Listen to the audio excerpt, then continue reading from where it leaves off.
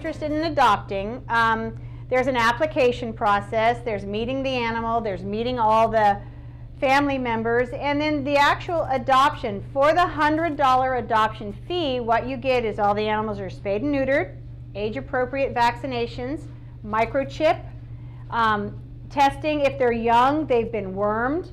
All of their immediate veterinary needs have been taken care of. We are a division of the Palo Alto Police Department. So not only do we have this animal shelter and we do the lost and found and the adoptions in our little pet store, but we also do animal control. And we do animal control for the cities of Palo Alto, Mountain View, Los Altos, and Los Altos Hills.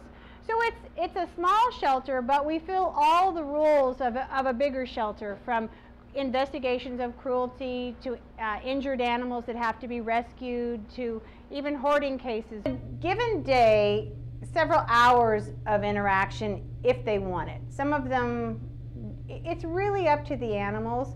I mean, with the dogs, it's certainly it's a walk and a play time and kind of some social time, maybe grooming.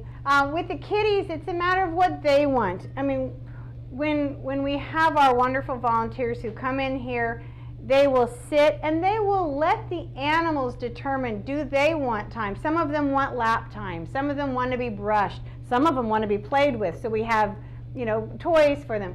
Some of them just want to take a nap.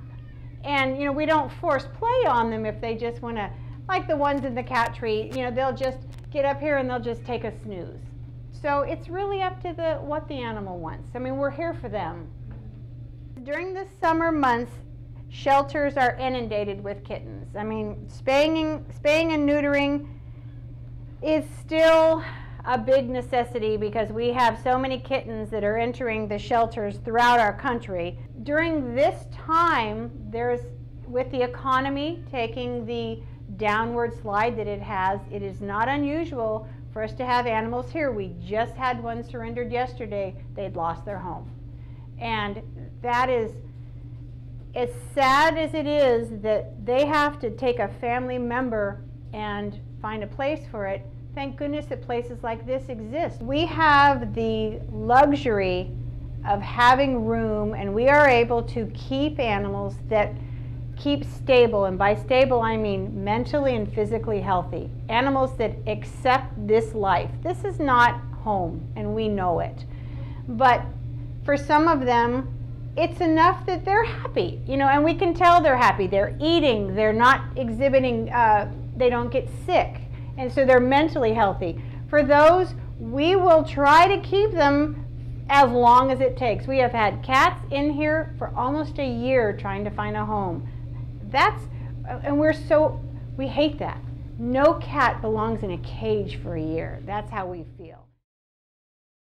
My name is Scott DeLucchi, and I'm our Senior Vice President, Community Relations for the Peninsula Humane Society.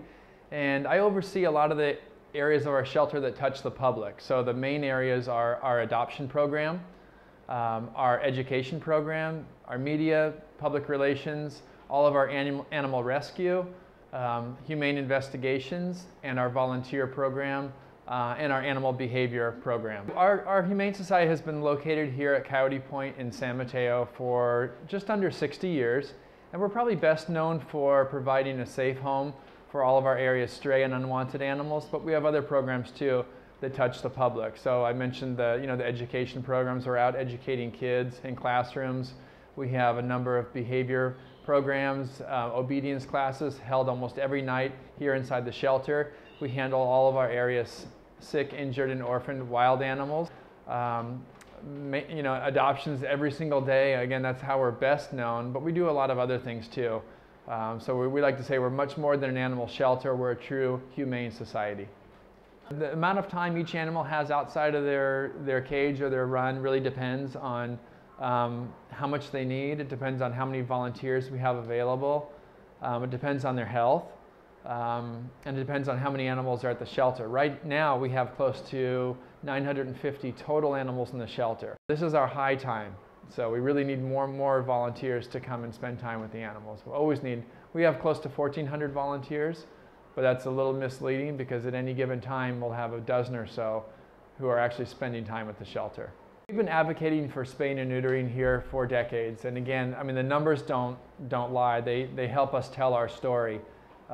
Taking in 45,000 unwanted dogs and cats in 1 year was just, I mean, I can't even imagine what it was like for the staff who worked here 30 years ago. It just must have been overwhelming because so many healthy animals were getting euthanized. These last few years, we've taken in about 10,000 dogs and cats. The best place to find out everything about what the Peninsula Humane Society does is really our website. We have lots of visitors every day. Most people go to the website to check out the animals, but we have a lot more information there. We have information about how to donate, how to adopt, how to volunteer, our outreach programs. We have video clips of some of the animals in action. So you're not just looking at a little photo of a dog or cat available for adoption. You actually see them outside their kennel interacting with a volunteer, and that's www.phs-spca.org. And the PHS stands for Peninsula Humane Society, and the SPCA is Society for the Prevention of Cruelty to Animals.